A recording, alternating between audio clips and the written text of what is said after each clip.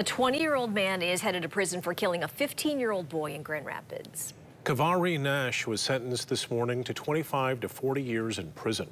He was found guilty of second-degree murder for the killing of 15-year-old Jaquan Calvin. That shooting happened 2 years ago on Prince Street near MLK Park. In court today, we heard from Calvin's father. I didn't want to get up here, but I have to. I got to show the world that my son was, he was a good person. He was great. And he was mine. He's mine. And for the past 2 years, it's rough for me and my family because I'm a father. I raised that boy. He has significant chance for rehabilitation. We've talked multiple times about his goals for the future,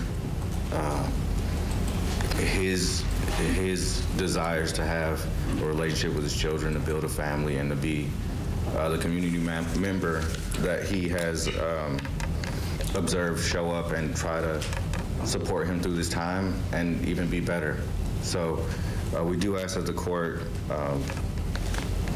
decide with a minimum sentence. I know you to be a smart young man. I also find it extremely sad because of the great amount of potential that I know that you had and you still have. I think that the choices that you've made up to this point have not been great. And in fact, your decisions on this particular occasion, your choices were devastating.